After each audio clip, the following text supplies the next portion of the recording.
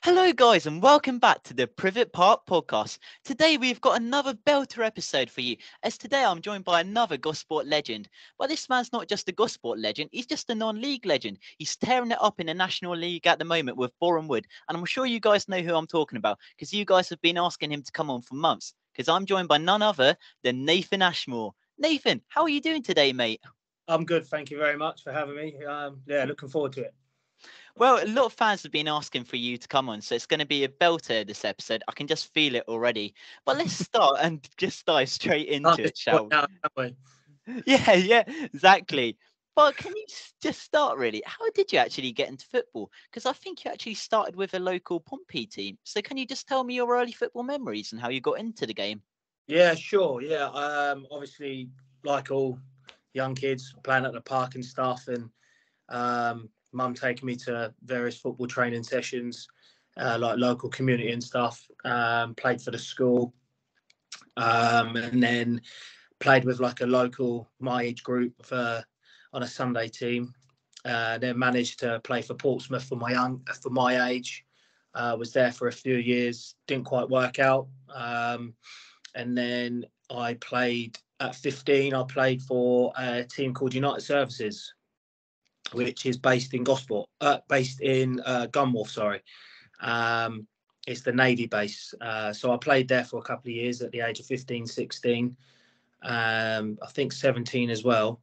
And yeah, that was pretty much the start of my early career, and then went from there to Havant. That was joined with the college that I was at. Oh, so is this kind of like college football? So I think they've still got a course linked with Havant and Waterlooville, where Yes, if you go to yeah, South Downs, so is it so that one? yeah, it is. Yeah, like, I think it was the first. I didn't actually do the academy course as such, but I played for the academy for that string of football. I think my year was the first year that joined up with Havant. So I think I was the only one from that year who got a contract. I think there was a couple of us that were training with them, and then I think Craig Robson, he went on to Bognor, and then obviously went Bognor to Dagenham and Barnet and so forth. But yeah, so there was a few of us. We had a good year. We had a good select group there. Sen and I managed to get a contract with Havant Waterlooville through that. So you mentioned a contract there, and I was reading a bit about like non-league football at the time and how like actually wages worked and stuff. But with United Services, I think at the moment players do get paid, but I don't think that was a thing back then because didn't players used to have to pay for the team? So I'm guessing this was quite a contrast to actually getting a contract with Havant, where you were being paid as a player. Yeah, for sure. Yeah, I remember playing for United Services. And obviously I was 15, 16, 17 at the time, and we still had to pay subs on a Saturday, which was £5.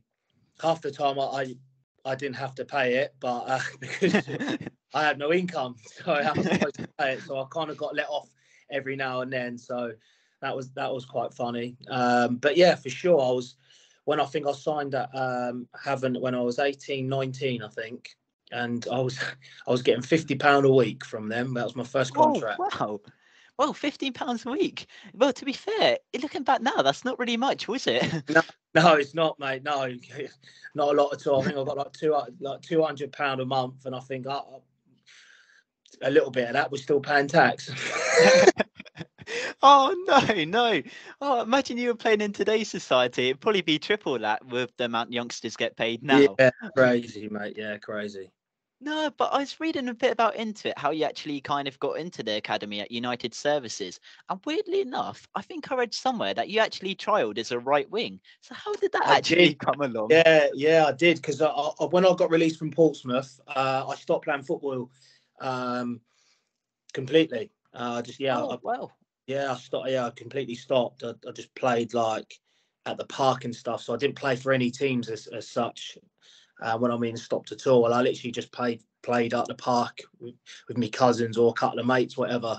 And then I come back from the summer, and I wanted to join up a team again. So I just thought I'd just go down to United Services and go back playing in goal. But the season before that, I was literally playing right wing. I was playing for the reserves as a right midfielder. I went to training just to play because I just felt like I just didn't want to be in goal anymore, and then decided that I wanted to be in goal again. So then I went back as a goalie, played for the reserve team for United Services, and then I think we played a cup game. I think the reserves team played a cup game against Wimborne Town, and it was on the pitch, and I played really well that game. So that's when I started to be like, yeah, I'm really liking this now.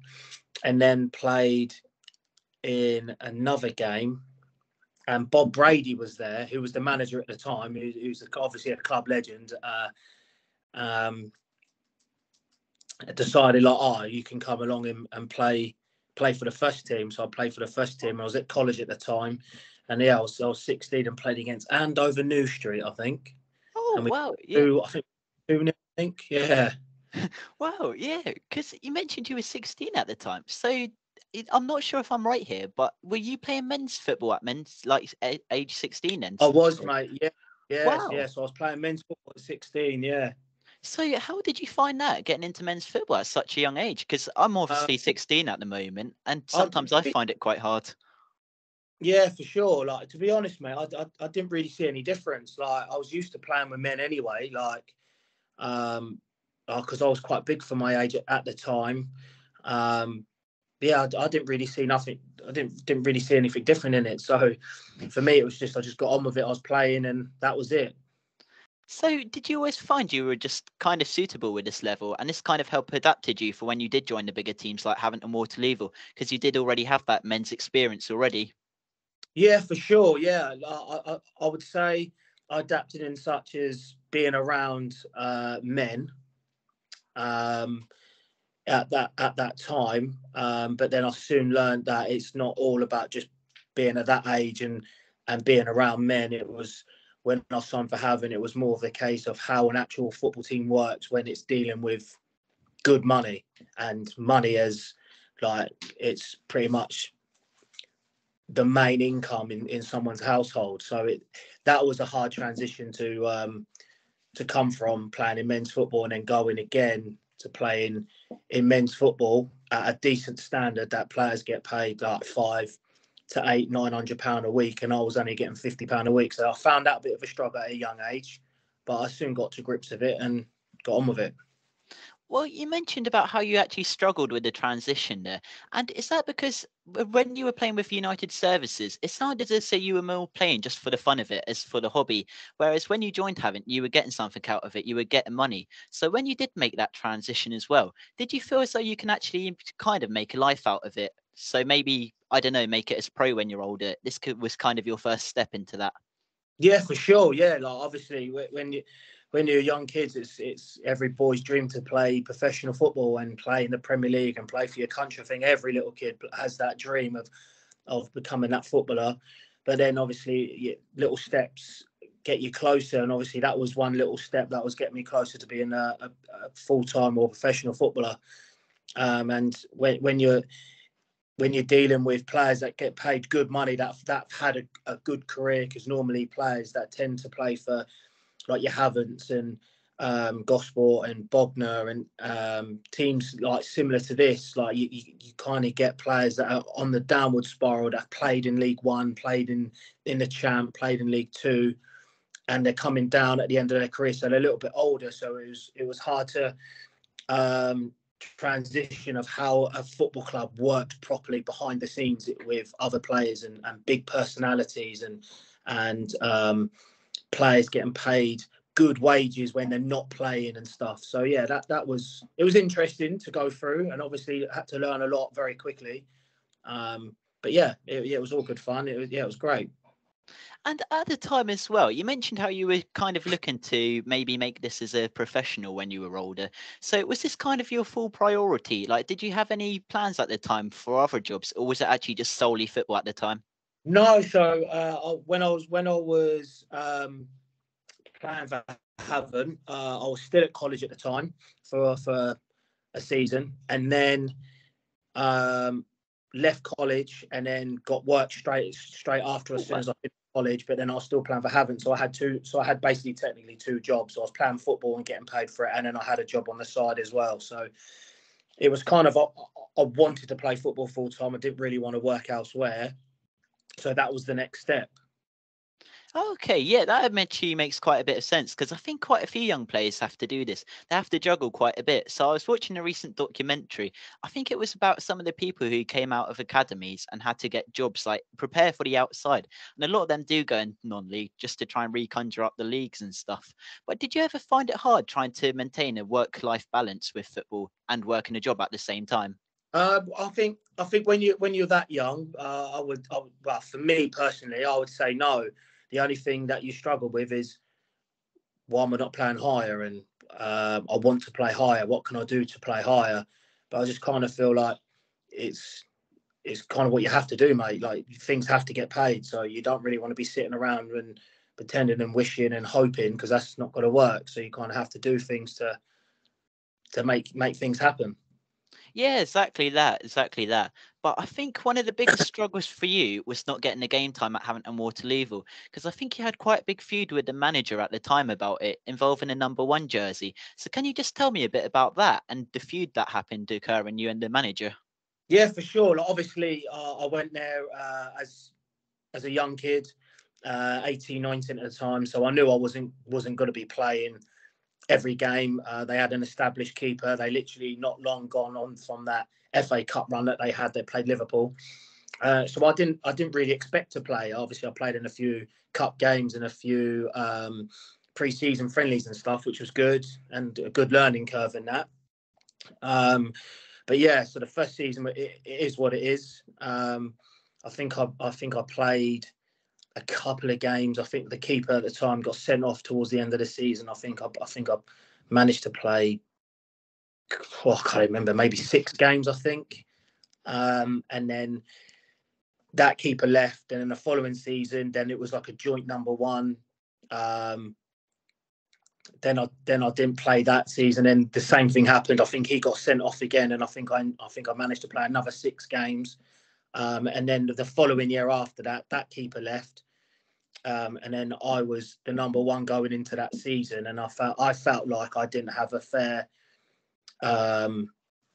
crack at playing as number one. I think I played 4 games, I think, that season, and then went out on loan not long after that.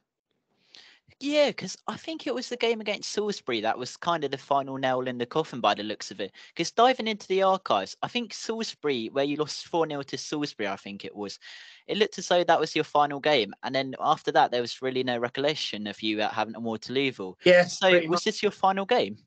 Yeah, it was. Yeah, I remember the game. To be fair, like it was yesterday. It wasn't a great day in the office for me, but at the time, Salisbury were a joke. At the time, they had some really, really good players. Obviously, they had a big fan base and stuff, and yeah, we got battered 4-0 quite early on in the season. So I felt like I was an easy scapegoat because of my age. That's what I mean. I felt like I didn't really get a fair crack at it, but I'm not the manager at the end of the day. I'm just a player. I don't make the decisions. And as a player, I felt like I didn't get a fair chance. But that was my last game. I stayed there for a few more weeks. I think I can't remember exactly how long. Kind of went to the manager and said that, like, I would like to play. Why have I been dropped? And like the usual stuff that you talk about to your manager when a player gets dropped. Might have gone about it the wrong way at the time, but you're young, you think you know everything. So it was my decision. Like, it was obviously mine and the manager's decision at the time for me to go out on loan. And I obviously asked, like, if I'm not playing here, I want to go out on loan. And I think that week, 2 teams come in for me, Bashley for a month or Gosport on loan for the whole season. So obviously it was an easy choice. I just wanted to play. So I decided to go to Gosport for a whole season. At least I knew I was going to get game time for a whole season. Well, looking back at it now, it must have been a brilliant decision looking back. Not only did it make brilliant Gosport memories, but also I'm guessing it kind of helped you as well grow as a goalkeeper because you were starting to get a lot more game time and you were kind of building a project along Gosport. You were kind of leading up to their golden years almost. So, was there anything that actually drew you to Gosport? Because I've read a couple of articles and I was even speaking to Justin Bennett and he said the major reason was Alex Pike. So, was he actually kind of influential to you joining Gosport? Yeah, for sure. I think there was a combination of a few things because when I mentioned about me joining Havant Waterlooville, Alex Pike actually wanted me to go to Gosport at that age, and he actually offered me a contract, and I turned it down because I wanted to go to college, and then I wanted to play for Havant Waterlooville at the time as well. Because I remember when I was at United Services, we actually played Gosport in a cup game and we beat them in a Hampshire Senior Cup, and I Oh, played really well. And then Alex Pike has had me on had me on his radar ever since then, really. So, so I knew, obviously, speaking to him in the past, and I knew that he was fond of me as a player. So that was easy enough. And then the main decision was game time, mate. I just wanted to play football, and I knew I was going to go there for a whole season and play. And I knew quite a few players at the club already, so it was an easy decision for me. well, I'm speaking to quite a few players, especially goalkeepers as well, and they say they really need a good manager to like kind of help them build it. But and by the sounds of it, your relationship between you and yourself and the Haven't manager wasn't that great. But having this great connection with Alex, it must have really helped with your experience, and this must have actually outputted with better performances on the pitch as well. Yeah, for sure. Like it's just man management with certain players. Every manager goes about it differently, and I didn't really particularly get on with the Havant Waterlooville manager, and I did with the Gosport manager, and it was a good partnership. And I had some great memories, some great times there, and I knew I was wanted, loved pretty much from the word go, and obviously performances showed that. Yeah, well, they definitely showed it because I was reading somewhere that after your initial loan, you were actually contacted by Pompey and you did a trial with Pompey. So, can you tell me a bit about that? Because I think this was when they were actually in the Premier League as well. Yes, I went back. I went back there training for a little bit when I was at college. This was before Havant, I think. This was when I was playing for United Services, and then went back training again when I was at Gosport. When I think Portsmouth might have been in the Championship. No, they were in League Two. Sorry, I Oh, went back. okay, yeah. But there was League Two because Alan Knight was the manager, and I went back training there. And what's his? I can't remember who was the manager. Guy Whittingham was the manager. Oh, yeah, yeah. So, He yeah, so I just went training for. I went training for a few years. It was one of those ones. It was good. It was good, but there was no way. There was never going to offer me anything. So I kind of knew that they weren't really going to offer me anything. Portsmouth are in League Two, under pressure. They're not going to stick in to them a nobody goalie in League Two in such a big club like Portsmouth in League Two. So obviously it didn't work out. So, and I was still contracted at Gosport. So I was that's pretty much at the end of that. well, I think even though you didn't get your move to Pompey and nothing really came of it, staying with Gosport was probably the right move in the end because I think it was 2011 your first season, and you actually had quite a good story with that season as well because I'm pretty sure they got to the playoff final as well. So can you tell me a bit about that? Yeah, for sure. Yeah, it was. It was good, mate. To be honest, I don't really remember much throughout the whole season. It was that long ago, but I'll never forget the day of the playoff final, mate. It was pretty extraordinary, to be honest. We played Poole Town. I think we were 1-0 down in the first half. And then I remember going up for a corner with like a couple of seconds, like about a couple of minutes to go. And the ball got turned over to them and they should have gone for goal, but they didn't. They just played around with the ball. And I think they tried to go to the corner flag. And then they lost the ball. And then we went up the other end and scored to make it 1-0. And then we end up winning in extra time, which was unbelievable, really, to be honest. Well, I was speaking to Justin Bennett a bit about it because I think it was Steve Claridge with the last minute goal as well. Because I don't Yeah, think it was. Yeah. Gosport they weren't playing that well to start with. So how did that come up? It must have been a bit of a shock seeing him get in the back of the net from goal. Yeah, I know, mate. Yeah, it was.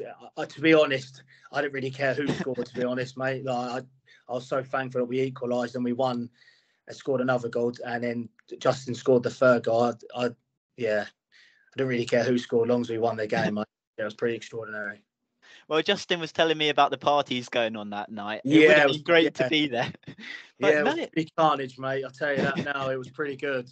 Let's be honest. It was pretty good. well, to be fair, the parties sound like they were amazing as well. But do you feel as though this was kind of Gosport's way of repaying you almost? Kind of your way of paying. You put your work in and kind of Gosport paid you back with a trophy. So it kind of worked quite nicely in the end for both parties. Yeah, for sure. Yeah, and I got the game time that I wanted, and it just so happened that we went on into to get promoted.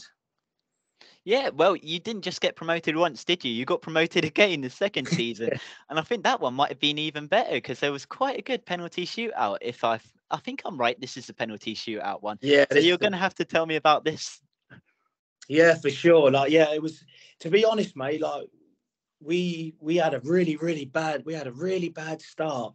Yeah, really bad start, and I think we didn't really do too well at the start, and then we end up going on a I think mad run. I think we went like 23 games. 24 games or something. Yeah, Yeah, yeah, 23, 23. Yeah. 24 games unbeaten, and then we played our last game at home and we had to win and the results go away, and somehow they went our way, and I think we got through by one goal, I think, and then we're like, oh my god, like we could win it.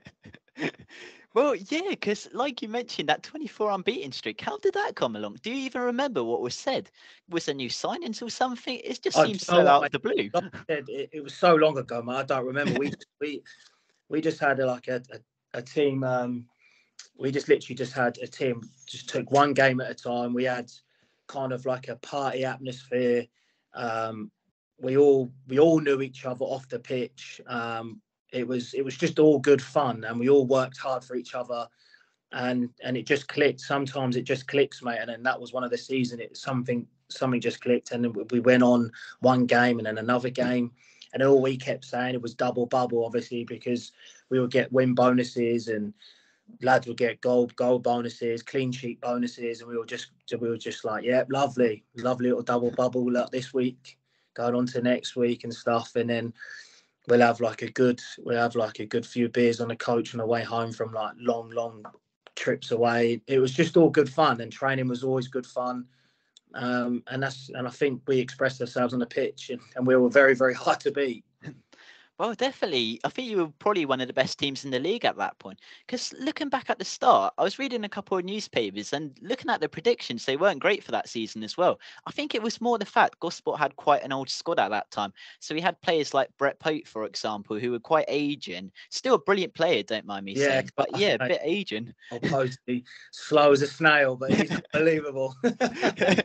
Oh, definitely. Well, hopefully that be another podcast. But also, just really, it was quite an old squad looking at it. So, was there really any expectations before the season had started? No, like Like, I don't think we had any expectations. I think we literally just went into one game at a time. I can't remember specifically like where we're going to go and start the season. We're going to try and win the league, or we're going to try and get the playoffs. I think obviously the gaffer at the time was like we want to reach the playoffs, whatever. But we didn't really think anything of it at the time. Like we just played. We just turned up and played. Obviously, you want to win every game, but there was no pressure on us whatsoever. Like we just played freely. And like I said, like we had an older squad, but it was full of experience. That players that played in big games before, played at high level. And like I said, it just everything worked for us that season. And when we went on a run, like there was no stopping us. And then the only team that was going to win the playoffs was us, just because we got in the playoffs by one goal somehow. well, exactly that. Sometimes it's all about luck, really, I find. But when you did get into the playoffs, you must have felt as though that was going to be your years. You already had the promotion from the playoffs of last season. So, did you actually feel as though it was your year almost? Um, I don't know. I can't really remember. I felt like we didn't want to get too carried away, but the semi-final of the playoffs when we played, I think it was Stourbridge. I think they're called. I think they're up Birmingham way. I think. Yeah. And they were really good. I think we played up their place, and I think we lost. We drew. I think we lost, but I think we got battered, or we drew and we got battered. I can't remember the score, and obviously we had to travel up there on a Tuesday night. Lads have obviously been working all day and stuff. Long coach trip, and we just thought, yeah, this could be a tough game today. And then I think we went 1-0 down, and then we end up winning 2-1 on the night. And I think that's when I think, well, we've got a chance. Like they're one of the best teams. I think they finished second as well. I can't remember where they finished, or third. But we got loads and loads of confidence from winning that game, and then we obviously took it on into the final. Well, you couldn't have left it any later in the final, could you? Down to a penalty shootout. I was watching some of the videos from that game, and honestly, I don't know how you handled the pressure.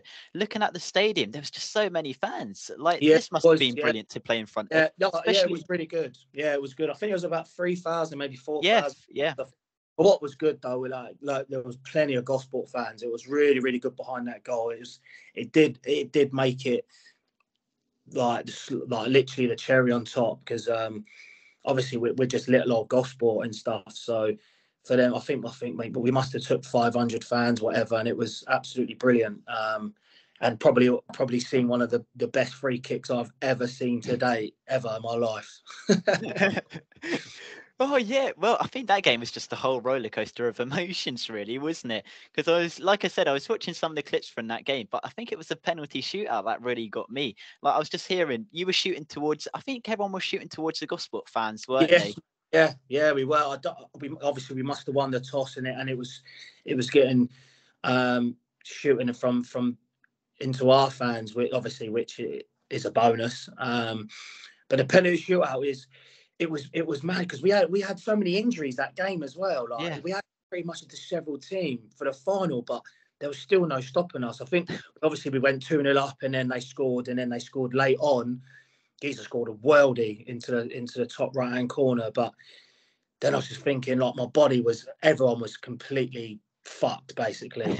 And then we just got to hang on, and then we'll take it into penalties. And like I said, that's when the experience comes in, and our older players come in. Like, we had players like Sammy Igo. Oh, what a penalty Sammy Igo did! Exactly, unbelievable. And we had really, really good technical players. So all I had in my head was, save one, we win the game.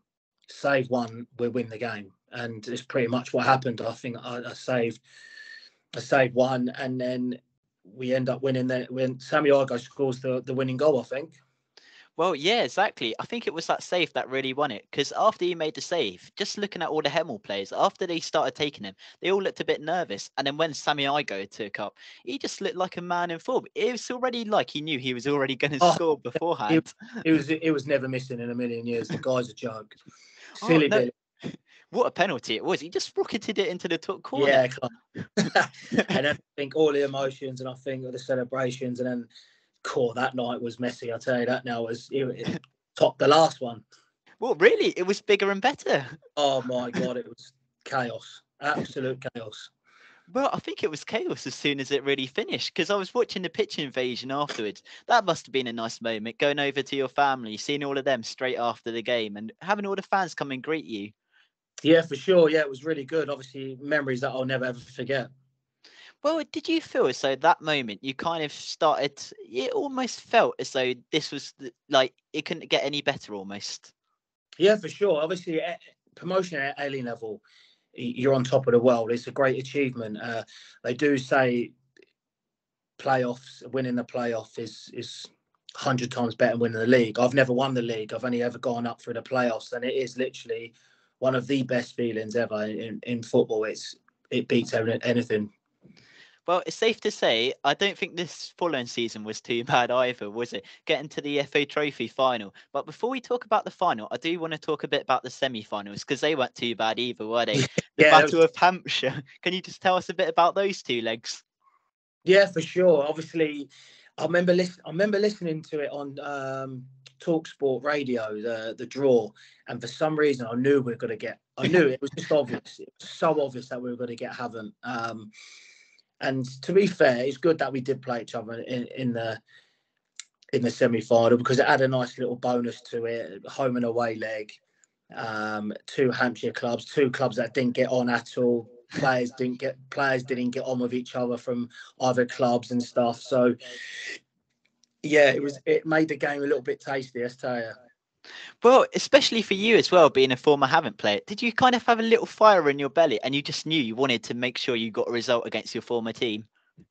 Yeah, for sure. Like, I think there was a few players that on our side that used to play for Havant as well, and obviously they used to always. It was just a long thing. Like they used to think we were unprofessional and go out on a night before a game, which we didn't. Obviously, a few lads were a lot of finish work and have a few beers, but it was just so like it was just peaks and troughs. It was like yin and yang sort of thing. Like we just didn't mix at all. Like they had one philosophy, we had another philosophy, and obviously it all come collision on the semi final. Well, the best thing about it was as well, I think, was the attendance. Not only winning, but the attendance was brilliant. Finishing the second leg at Privett Park. Because looking back now, I think it must have been one of the most packed out Privett Parks we've ever seen. So it must have been brilliant to play in front of those fans as well. Yeah, it was really good. Yeah, honestly, it's the most packed I've ever seen Privett Park, and I think there were so many fans. I think the game got delayed 15 minutes. So, yeah, so it was a great atmosphere. Let's put it that way. And obviously, how it ended was even better. Well, knowing the fact you were going to get to Wembley, like, how was this? Knowing you're going to be playing somewhere that only the greats can play. Not every player can say they've played at Wembley, can they? No, for sure. No, obviously, especially at our level that we play at as well, it's definitely something that's few and far between. So it's a great moment. It's an honour to play at the Hello Turf as such. So yeah, it's just a shame that the result didn't go our way, and I've not played there since. When I remember saying to myself when there was like 5 or 10 minutes ago, and I said, I need to play here again. I want to play here again. I will play here again before the end of my career. So I'm still trying to chase that. Well, hopefully you do get there, because even though, like you said, you did lost, it must have still been amazing memories. Can you just remember walking out at Wembley? Yeah, it was a very, very surreal feeling, mate. To be honest, it's one of the greatest footballing grounds in the world.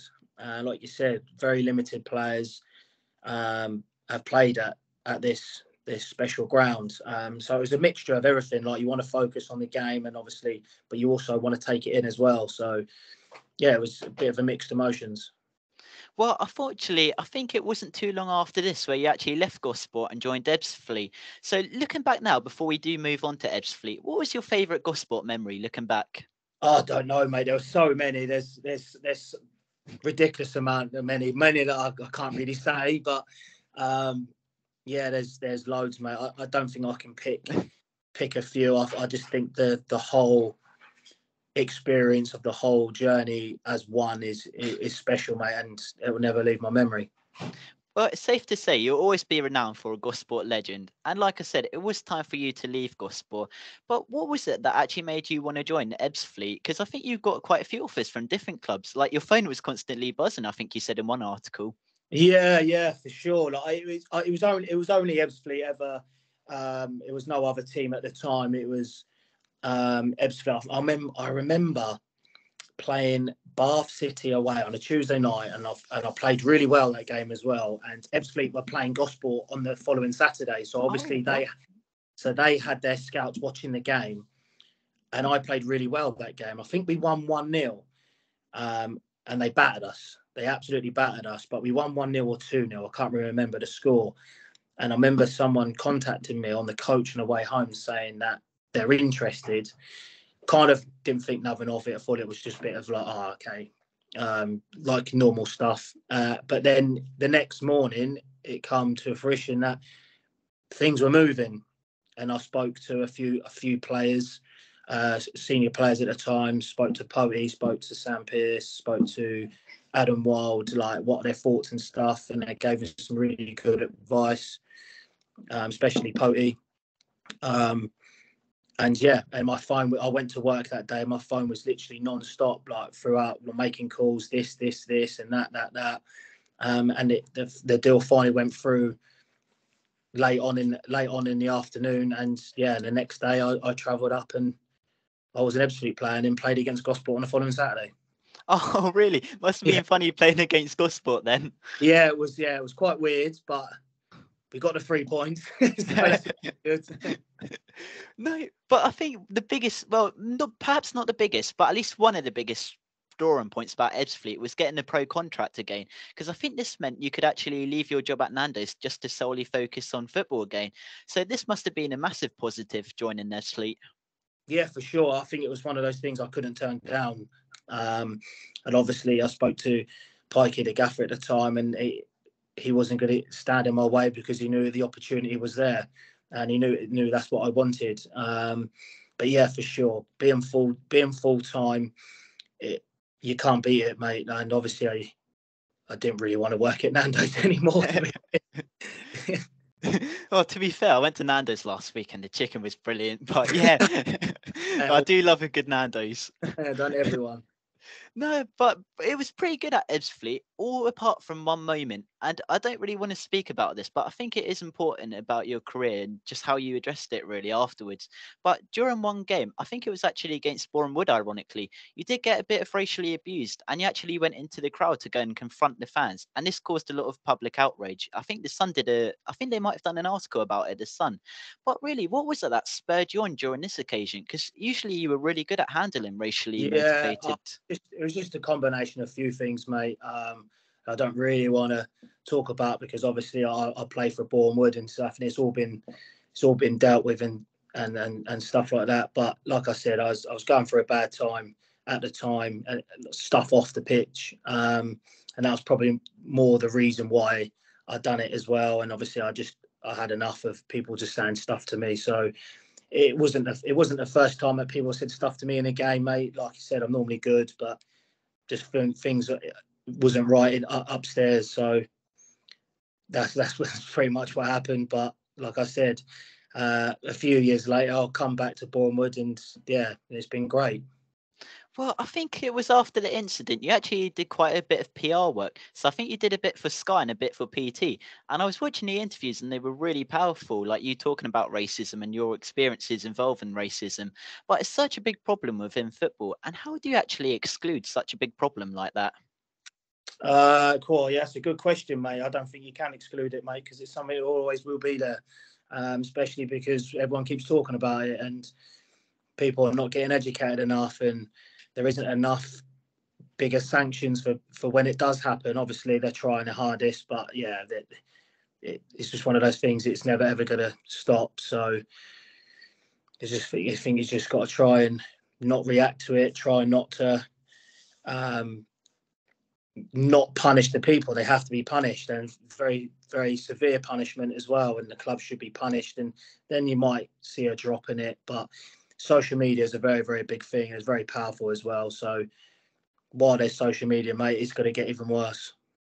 Yeah, well, yeah, it's one of the sad things about football. And the good thing is you did return back to Boreham Wood and you actually did realise the fans were brilliant. Like looking at the fans from a neutral point of view, they seem really nice people. Like I was watching them on Twitter and you were always giving them high fives, always doing autographs. So did this kind of just outline to you? It's not the majority, it's only the minority.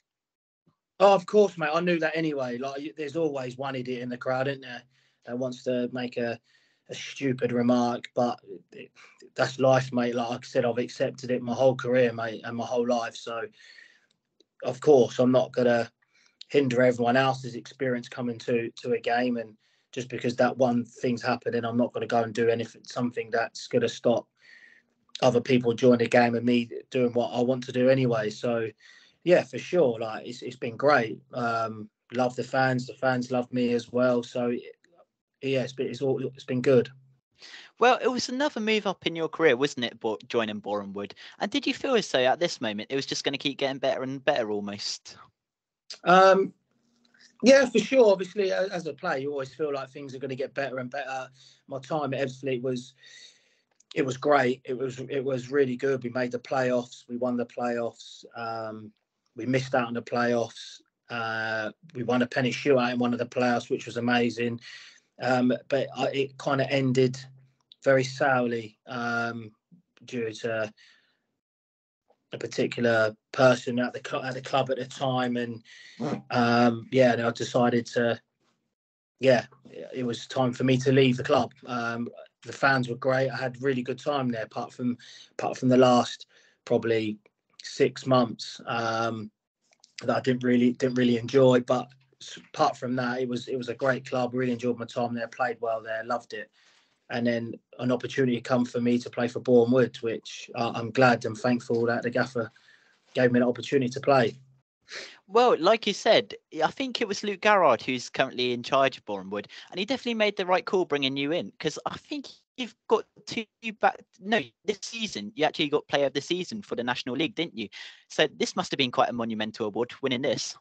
Yeah, for sure. Like, obviously, yeah, it's good winning individual accolades like this, but it don't mean anything, mate. Especially when you don't go up or win the title or go up through the playoffs, which is very, very, very hard pill to swallow when that doesn't happen. But yeah, for sure, it's a great accolade to have, but it's not really something that I go out every season. I want to do this. Like, I want, as players, we want to go up. We want to win trophies. We want to win promotion. That's the key, and that's the motivation for everyone.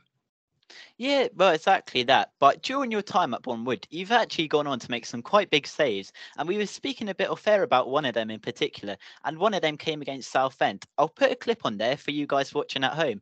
But your save against Southend, how good was that? Like, how do you pull off a one-hand save? No, not a clue, mate. To be honest, I'll put it down to really, really good weather. The ball stuck to me gloves. So, yeah, I don't know how it happened. We were under pressure massively. Like I said off air, we went down to 9 men. I think we had 2 players sent off, so we were under cosh massively, and they come at us like a house on fire. And I think it was from a corner, or a cross, and the guys volleyed it, and I thought when it left his foot, my first initial thought, that's going wide. And then as I've moved and I've dived, I think, oh my God, that's going in. So I kind of thought, right, I can't see this out. I'm going to have to catch it. So it was kind of like a late decision for me to even catch it. So then I just thought, oh, I can only go one hand now. I can't get 2 hands on there. So I have to go one hand, and just caught it. And it literally just stuck like glue on my glove. So, and then managed to land on it without spilling it as well, which was kind of good bonus. Well, to be fair, watching the video back, it was just really satisfying to watch as like a viewer. Yeah, to be fair, it's pretty satisfying. I've watched it a few times. How's that even happened? How? But yeah, I think it's because the strike was so good as well. It just makes it all look unbelievable. But yeah, it's very satisfying. Well, another one of your viral moments was for not such a great goalkeeper moment, because I think this goalkeeper moment actually got you into a Specsavers advert. So I think it was against your advert. So what the hell happened here as well? Yeah, I'm blaming the groundsman for the lines, because they play chasing rugby around, don't they? So, yeah. And the funny thing is as well, the goalie coach is left now, but at the time I remember warming up and I was like, these lines are going to kill me today. I know that. So it was in my head subconsciously already before the game.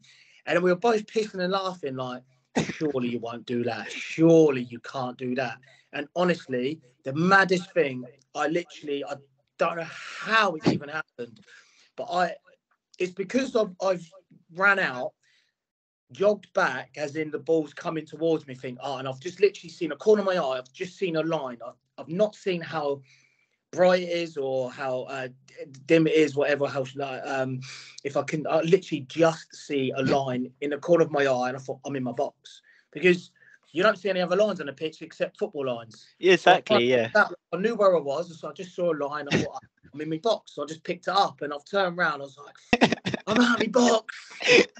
Well, pretty much as soon as you caught it as well, you immediately dropped it as soon as the whistle was Yeah. blown as well.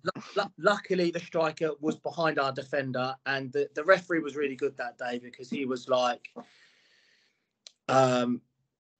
he know the rules. Normally, I was very surprised that he knew the rules properly, like fair play to him, because everyone was like, it's a sending off, it's a sending off. But technically, it's not a sending off because he knew it was a genuine mistake and the striker was never, ever going to get the ball because our defender was in front of him. So it was the right outcome. It was a free kick and that was it. And he see it was a genuine mistake and he knew that, which was fair play to the ref on that day. Well, it's definitely something to always have in your CV. If you ever wanted to go into acting, you can put that on your CV, being in a Specsavers advert. But Yeah, speaking of, I don't think I'm going to go far in that, mate. Don't worry about that. well, no, but speaking along the lines of acting, actually, quite a famous actor did watch one of your games, and I think you might know who I'm speaking about because Mr. Deadpool and Ryan Reynolds himself came to. I think he watched the Boreham Wood versus Wrexham game. I'm not sure if you've seen the clip, but basically, I think it was BT Sports streaming the game, and there's a clip. So you come in and you actually save the ball, and then it cuts to a scene of Ryan Reynolds watching the game. So have you seen Ryan Reynolds? Did you see him that No, day? no, mate, no, no. I don't think. No, I don't think anyone sees him unless you play for Wrexham. So, yeah, obviously, it's amazing things what he's done there and stuff, and he coming to watch games at our level, and obviously they had a project there, and it's worked unbelievably well for him. So, no, it's not something I really think about, or because it's nothing really going to affect us, mate. So if he comes to the game, great, we get to play in front of some famous people, but it's not really something that is on the top of my mind, to be honest. Well, like I said earlier, your time at Boreham Wood has been pretty exceptional, and you've done brilliant work at Boreham Wood. And like I said, you're still fairly young. I think you're early 30s, aren't you? So where does your future actually now lie in football? Thank you for calling me very young. I'm very experienced and old keeper now, mate. I'm 34 in February, so yeah, Oh, for that's sure. still young. I'd like to keep going as long as possible, mate. As long as I stay fit and still want to play and still playing well. So for sure, I don't know where I'll be. I'm still contracted to Boreham Wood, so who knows? I don't really know. But could you maybe see yourself becoming like coach one day, manager, or maybe a goalkeeping coach at this level? Yeah, something I like to think I'll be a goalie coach at this level. I don't think I'll be a manager. There's far too much stress, far too many decisions, and yeah, there's no way I could manage 22 players and keep everyone happy. It'd be carnage. Oh no, I can see you being a manager, maybe with a bit of FIFA experience. You never Yeah, know what you could to do. be fair, mate, I'm good at Football Manager, but that's about as good as I'm going to get, I'm afraid. Oh, to be fair, I can't even do Football Manager. I tried it with Gosport this season, and I think I got them relegated to. I think I got them relegated 2 leagues below. So yeah, it's best to say I think I'll stick to the journalism within Yeah, nice. football. Well played. But yeah, I've got a couple final questions just to round Yeah. off this podcast, and I think this is quite a big one. What is your favourite memory, just looking back in like the whole of your career? Oh, like I said just a minute ago, mate, I don't know. You put me on the spot there. There's so many different ones, mate. Yeah, there's Oh, so many different ones. Like obviously playing. I can only go by all the teams that I've played at, so I've got memories from different teams. So playing your first game at every level, which is a big one. Playing my first game when I was only 15, 16 at the time for United Services. That was a really, really big day for me because they welcomed me and stuff. They knew I was younger, and it felt like I knew all the lads my whole life, sort of thing. So that was a really good memory. Gosport memory. There's so many. We got 2 promotions, played at Wembley, but I think apart from them 3, I think it's got to be the semi-final, beating your arch rivals to get to Wembley, which was a very, very special moment. well, well, like you said there, pretty much the whole of your career has just been phenomenal, hasn't it? Yeah, for sure. Like I've enjoyed every single moment of it, and I want to keep going and stuff. So hopefully, can have plenty more memories. But the biggest target is to play in the Football League, mate. That's one of my biggest targets, and it's still one of my my goals in life is to play in the Football League. Well, it's definitely achievable if you're staying the playing level you're staying at. But also, we've had quite a few young fans actually request some tips really from you about goalkeeping. So could you give some of our young fans just some tips on how to be a great goalkeeper? Put me on the spot again. What are you doing? Some hard questions. If it was that easy, mate, then I think everyone would be a keeper. But Yeah. the only thing I can say is literally just be dedicated to your work. Always listen to advice that anyone gives you. Always try and work and just work hard. And just make sure you're enjoying football, and try, and if you've got a chance to play football. Don't try and go the long route of staying on the bench and waiting for things to happen, because it's not going to happen. Only you can make things happen in football. So I just go by my advice to just go out and play games. If you have to go out on loan, go out on loan. But yeah. Well, there's some tips from the great Nathan Ashmore. And also, no, I've got two more final questions. I think this one you might actually really struggle with. If you thought the other questions were hard, this one might be a tad bit harder, because I've had a lot of fans request me from this. And I think if I didn't ask you this, I'd be axed as a Gosport media man. So I've got to ask, is there any chance we could see you back at Privett Park as a Gosport player? What are these questions, man? I had to do it. A bit of James McIntosh going on. Who knows, mate? No one knows in football. You never say never. Like, obviously, I said I'm contracted at Boreham Wood. I still have aspirations of playing in the Football League. But you never know, mate. You can never say never. Well, if you don't come back as a player, you can always come back and help with the media team one time. Maybe have a beer with us. Maybe have a go at commentating, because I think Justin wanted to have a go. So maybe I could have you two on the mic with me. But that could be quite cool. But to round off the podcast, can you just say the final words, up the Borough? It's quite a nice way to end it, and I think all the fans want to hear you say it for one last time. No, mate, up the Borough. Well, final words from me, up the Borough. Class, mate.